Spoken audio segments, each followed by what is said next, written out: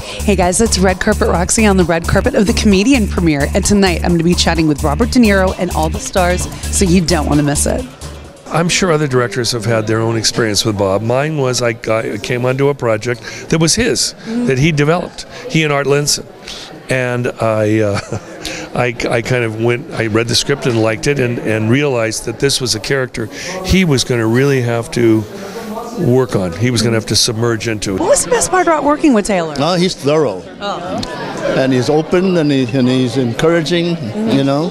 He gives a minimum of direction and he knows exactly what he wants. A lot of comedians look funny and friendly on the outside, but on the inside, a lot of comedians, they have struggles. Right. And that's kind of what the movie is about. And I think people should appreciate what goes into the art of the insult and what it takes to become a great comedian. And I think Mr. De Niro's character really shows that off. I am not sure.